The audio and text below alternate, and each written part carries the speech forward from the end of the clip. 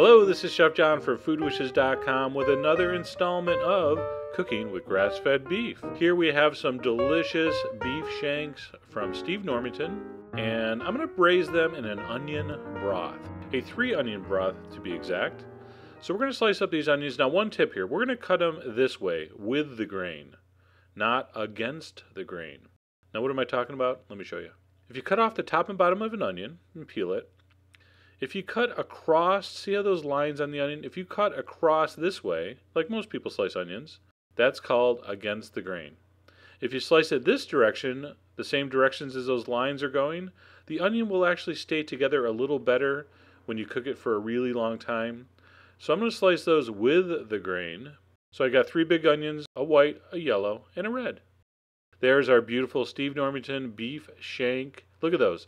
And by the way, you see the marrow in those bones? That's the best part. So these are about 1.5 inches, 2 inches thick.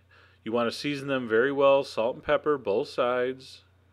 And then what we're going to do is we're going to brown them really well in just a little bit of vegetable oil. On high heat, we want to get a beautiful sear. Now, depending on the size of your pan, do this in batches. Do not force that last one in and just smush it in there and make it fit like I did. So do as I say, not as I do. Use a big enough pan or do it in batches.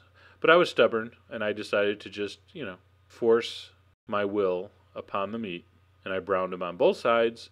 I removed them to a stock pot because what we have to do here is cook this for a really long time, very slowly with liquid.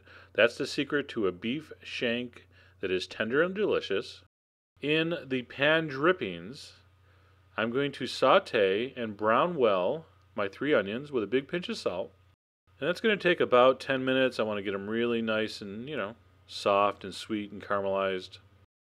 I'm going to add some garlic, some diced celery and carrots, some fresh rosemary, bay leaf, black pepper. I'm also going to add a nice bouquet garni, which is just a tied up bundle of thyme stems. Alright, after about 10-15 minutes, my onions were nicely browned. I'm going to add 2 cups of beef broth. And this is basically going to be the cooking liquid for my shanks. Now I want to make sure I deglaze the bottom, get off all that brown goodness. This is almost beef kind of braised in like a French onion soup mixture, which is why it's so delicious. Pour over the onion broth mixture, and this is going to go on the lowest heat you have for about 3 to 4 hours until fork tender. Now I'm talking low. You just want it barely simmering. Beef shanks, whether they're grass-fed or not, have tons of connective tissue that has to break down. So over this very low flame, with just that little bit of broth, these are going to slowly soften and sweeten and just get amazingly succulent. And after 3.5 hours, for me, it's going to be between 3 and 4, like I said. This is what you're going to have. Meat falling off the bone. Speaking of bones, see that beautiful marrow? I don't want that to disintegrate in my stock as I reduce this. So take out the beef bones. There should be 1 per shank, otherwise something fishy's going on. After I take the marrow bones out, I'm going to turn up the heat to medium-high. Perfect opportunity to skim off any fat that pools up at the top. And as soon as that reduces down a little, you're ready to serve. I'm serving this on beautiful polenta. This goes on pasta, mashed potato, rice, of course anything you want. But polenta is really nice. You see I reduced that stock. It's not a gravy, but it thickened up a little bit. I probably boiled that for maybe 10 minutes. There's my beautiful beef bones. If your marrow bones have cooled too much, you can just nuke them for a minute in the microwave just to warm them up.